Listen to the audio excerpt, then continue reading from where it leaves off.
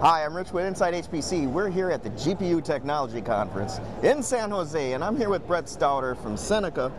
So Brett, what are you guys showing off today at the GPU conference? What's hey Rich, first of all, it's always a real pleasure seeing you at these shows, and well, the work that you're doing for the community is something that just goes far and beyond. We really appreciate your effort and what you're doing here.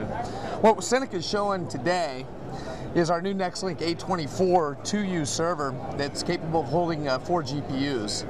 One of the big pushes that we've had going on the last 6 to 8 months at Seneca is introducing a new server line that's dedicated to the GPU type of devices. So we've got a 1U that'll hold 2 GPUs, and we've got our Nexlink A24 that'll hold 4 GPUs. We've also got a new 4U machine that we've been developing that'll hold up to 8 GPUs. So today we're highlighting our A24, which is our 2U that holds 4.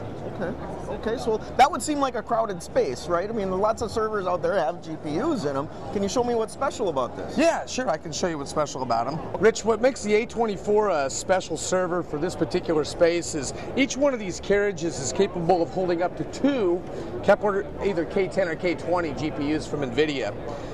The other thing that we've done is we've designed a toolless entry case, whereas you don't need to have any special tools to remove the cover if you ever have to add more memory.